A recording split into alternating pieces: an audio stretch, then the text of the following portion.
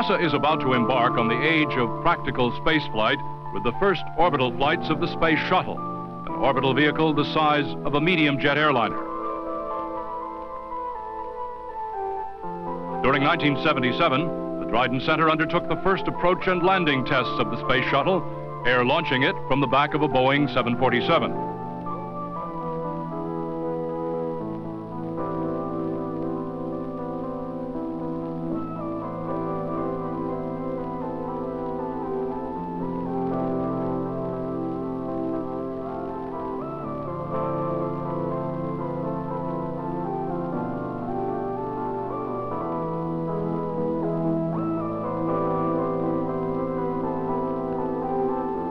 A special aerodynamic fairing was installed on the tail of the shuttle to smooth the airflow around the vertical fin of the 747. Eventually, however, NASA tested the Space Shuttle without the tail fairing in order to assess its performance in the configuration it will have when returning from Earth orbit.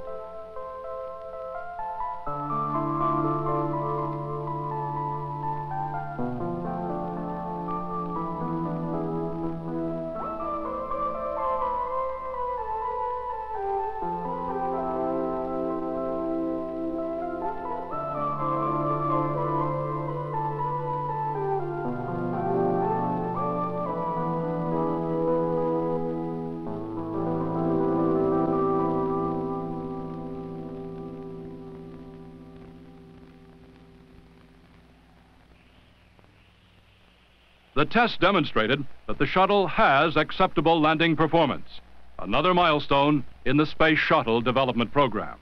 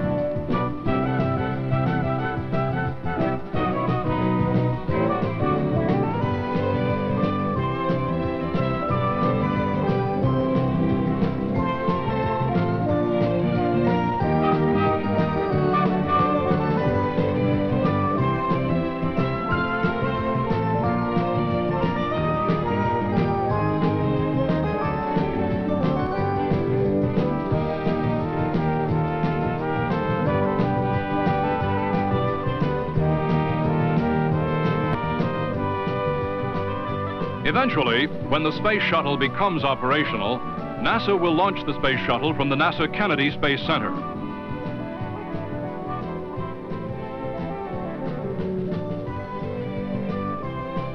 The shuttle will be boosted into orbit, place a scientific payload into Earth orbit,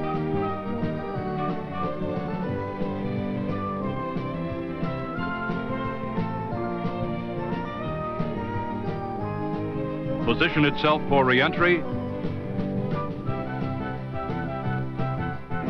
re-enter the Earth's atmosphere at hypersonic speeds, and glide down to a landing on Rogers Dry Lake. That milestone of flight will represent another chapter in the history of the NASA Dryden Flight Research Center, a center with a long heritage of accomplishment, a center looking forward, accepting new challenges, new responsibilities.